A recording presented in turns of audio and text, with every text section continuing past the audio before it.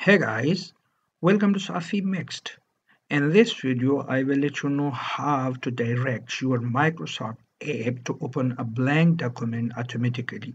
For example, if I click on the shortcut which I have pinned, and it directly comes to open a blank document. In order to do this, you are supposed to change the default setting of Microsoft app, and that you can do to come to File tab, and on the File tab, click on More option, and under More option, click the Options button, and this window opens up.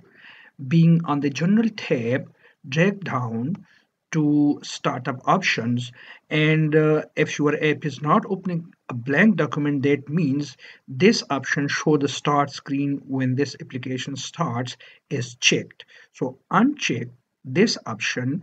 For example, if I click, it get checked, and when this is checked, the app doesn't open a blank document directly. However, if you are interested to open a blank document directly, you just need to uncheck this thing, and the app would then automatically open a blank document.